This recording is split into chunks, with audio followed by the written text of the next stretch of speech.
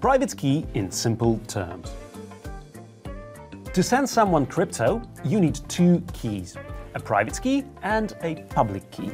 The private one serves to sign a transaction, while the public one is linked to it by a mathematical algorithm and serves to verify the transaction. This is also the sender's cryptocurrency address. You can get a public key from a private key, but not vice versa.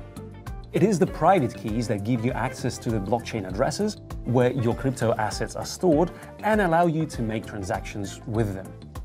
Nobody except the owner should know it. Even validators do not access it when you send a transaction to the blockchain.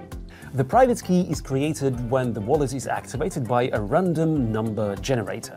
And so that it can be remembered, thanks to sophisticated algorithms, it is turned into a mnemonic phrase, the seed phrase. Warning: whoever knows it holds the private key. It is therefore crucial to store it in a way that no one can see it.